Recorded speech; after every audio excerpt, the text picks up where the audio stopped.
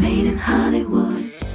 Academy Award-winning director Damien Chazelle tackles the decadence and depravity of 1920s Hollywood in the comedic drama Babylon. Hi, I'm Damien Chazelle, and here's a scene from Babylon. If you could go anywhere in the whole world, where would you go? I always wanted to be part of something bigger. Yes. Let's go!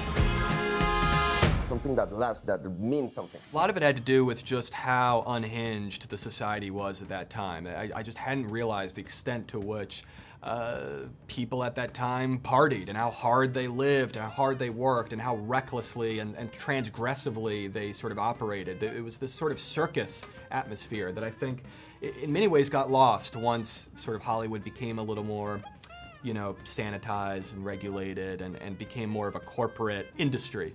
You know, when I first moved to LA, I got your face tattooed on my back. you know what signs on all the doors read? No actors or dogs allowed. I changed that. It's the last gasp of the Wild West, of early Hollywood, when it was still unregulated, people pitching a tent in the desert and making their movies and doing them the way they wanted to. Action! There was just this sort of manic, hysterical atmosphere where anything went. Where do you say we come in for my close-up now?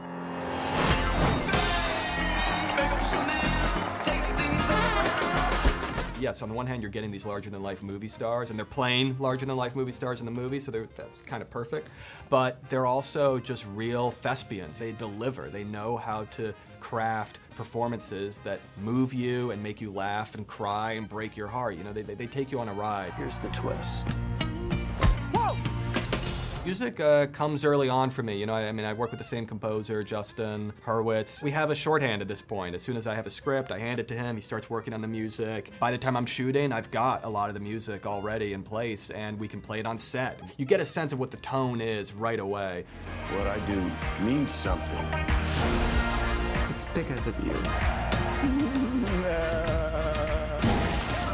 I would say just to prepare yourself for a wild ride. You know, I think it's not the kind of movie about old Hollywood that I think anyone is expecting. Hey, life, Grant.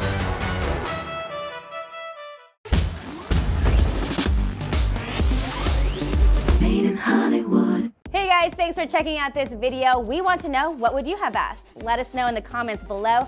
And if you liked this video, don't forget to hit the like button. And as always, for more videos like this, hit the MIH TV logo right here. And for the next awesome video, click right there.